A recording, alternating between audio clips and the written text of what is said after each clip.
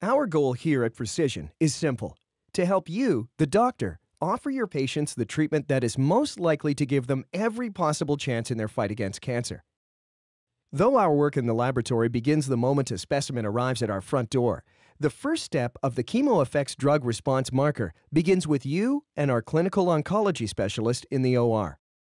Though it is our clinical oncology specialist's job to be present in the OR until they have satisfactorily educated each member of your hospital staff in all of the proper ChemoFx procedures, please remember the higher the quality of specimen we receive from you, the greater the odds are that Precision Therapeutics can help provide you with results which can help guide you to determine and personalize your patient's therapy. Here's what you can do to ensure a successful ChemoFx experience for you and your patient. Always use sterile technique when dealing with the specimen intended for precision. Without it, your patient's sample can very easily become contaminated and will no longer be able to continue through the process. It is also of utmost importance that the Tumor Transport Requisition Form, or TTR, is completed accurately, as this is extremely important to the patient.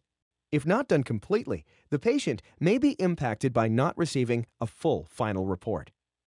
While we require only a small pea-sized tissue sample of 35 milligrams or greater than 100 cc's of ascites or pleural fluid, remember that more usually does better.